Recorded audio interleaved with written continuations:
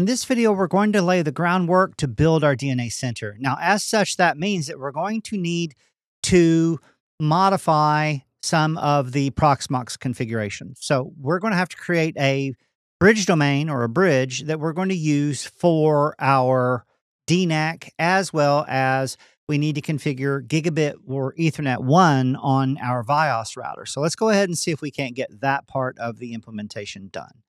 So what we're going to do first is I'm going to navigate over to PVE1. And from PVE1, I'm going to go to Networks. And I'm going to go to Create. And I want to create a new VLAN bridge. We'll go ahead and name it VMBR1. I'm going to give it a comment of Shared Services. So this is going to be the virtual network that I want to use that's going to interconnect my DNAC Identity Services engine and Ethernet 1 on my VIOS router. So with this, what we're going to see is I am now going to want to select this, and we'll see here that I have the VM Bridge 1 is active and it's auto start, and right now it's not VLAN aware, which is perfectly fine for what I'm doing. So the next thing I want to do is I'm going to navigate back over to my core router. I'm going to go to that second interface and I'm going to edit it, and I want to change it from VMBR0 to VMBR1. So now we have that interface. So the next thing I want to do is I want to go ahead and configure this device. So we'll log in VIOS. And what I want to do is I want to configure the second Ethernet. So VIOS. I must have fat fingered it. There we go. So I'm going to type config, and I'm going to go ahead and say that I'm going to set interface Ethernet ETH1 with an address, and the address that I'm going to apply is going to be 10.1.255.1/24. I'm going to go ahead and up arrow, and then I'm going to say Ethernet 1. The description is going to end up being Shared Services. Yeah, fix that. Services. All right, so now I'm going to say commit and save.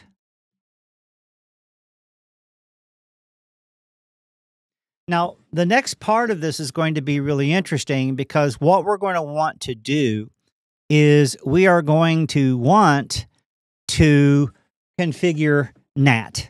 So, I mean, after all, this is a router. So what I'm going to do is I'm going to go ahead and say set NAT source, and I'm going to define a rule. We'll call it rule 10. And the outbound interface is going to end up being Ethernet 0. So that's the interface that I want to use. The other thing is I'm going to go ahead and say I want to set NAT source, and I want to make a modification, rule 10, still the same rule. And in this instance, I'm going to say translation address masquerade. So we're building a full MAC cone in this infrastructure. So now all I'm going to do is say set NAT source rule. I'll go ahead and say description. 100 description, no, 10 description. And what I'm going to do is I'm just going to go and say this is going to be my natted interface config. All right, so now that we've got that, one of the things I want to do here is I want to make certain that I've got all of the baseline configuration in place. So all I'm going to do now is I'm just going to go ahead and say compare commands.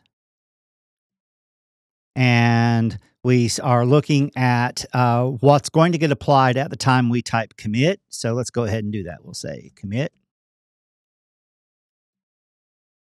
and save. Again, we want it to survive a restart. So the object of the exercise here is now, can I type ping like 8.8.8.8?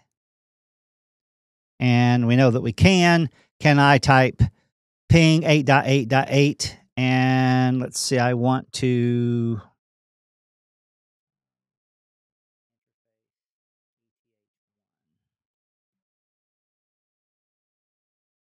And see, since traffic is being generated on the device, it's not going to trip NAT. So this is going to end up being a verification I'm end up doing after we build the DNAC.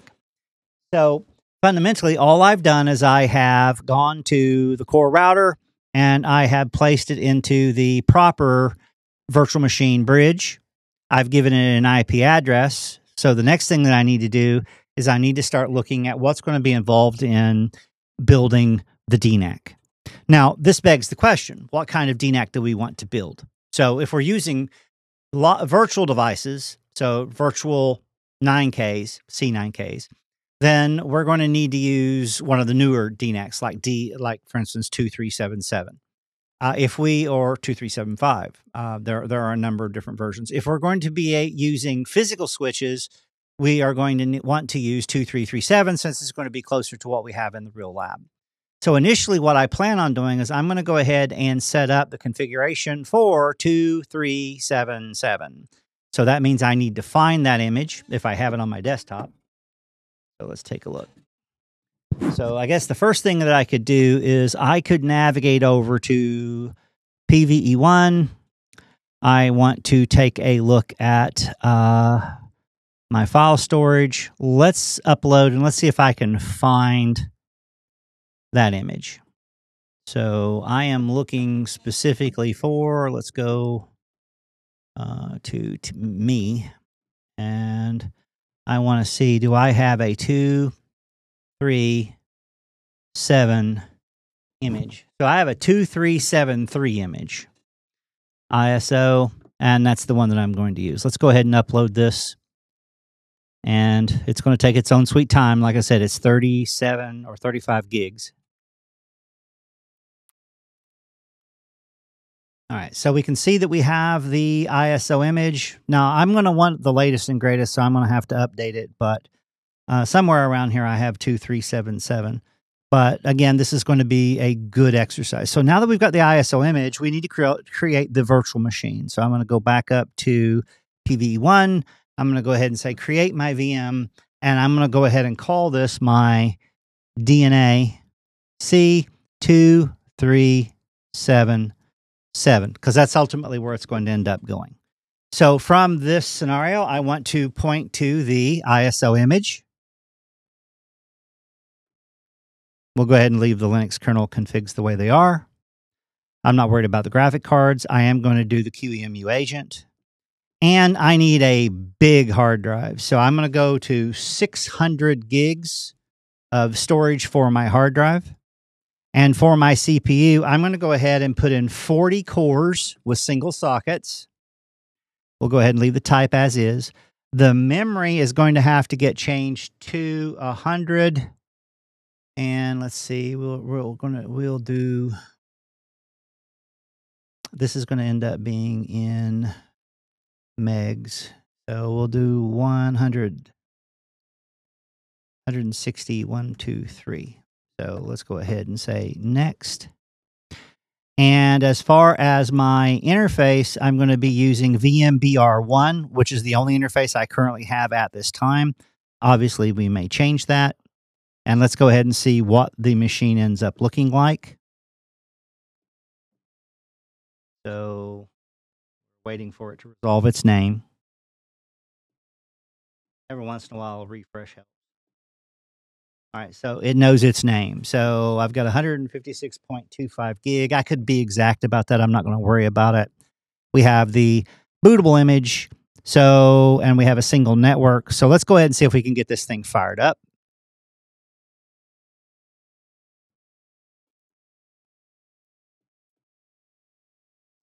Jump over to console. And we're going to do the install. So we'll walk through. And again, this is going to take forever. I apologize for that, but there's just no way around it. So let's see what happens. Now, I intend to build a 2337 to show how to use physical interfaces to connect out. Let's see here. That's pretty sketchy as far as the visibility. Let's see.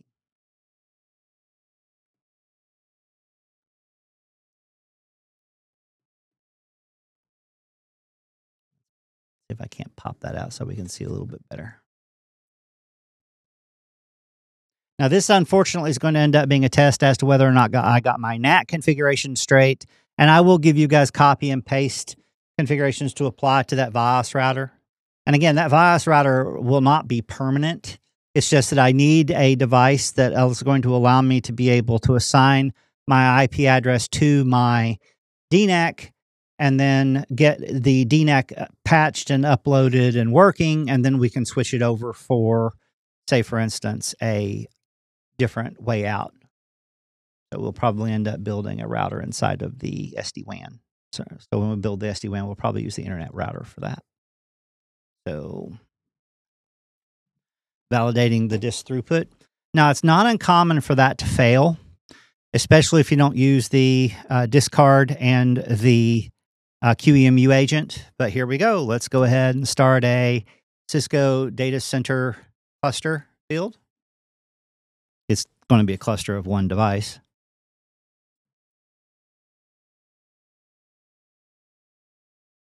All right, and our install begins. So it's going to end up being next. Next. I'm going to use 10.1.255. In this case, I am going to end up using 11. So the IP address of the DNA center is going to change 255.255.255.0, 10.1.255.1. The DNS servers are going to end up being 8.8.8.8 because I need real resolvers. And this will be my cluster link since it's my only interface. Let's go ahead and say proceed. It should test the network, and if I got my configuration on my VIOS router right, it should work. So we're not going to use a cluster address since I'm not building a cluster. Those are optional. 1, 2, 3, 4, QWER, where QW is capitalized. I'll repeat that. And I'll use the same password for the admin.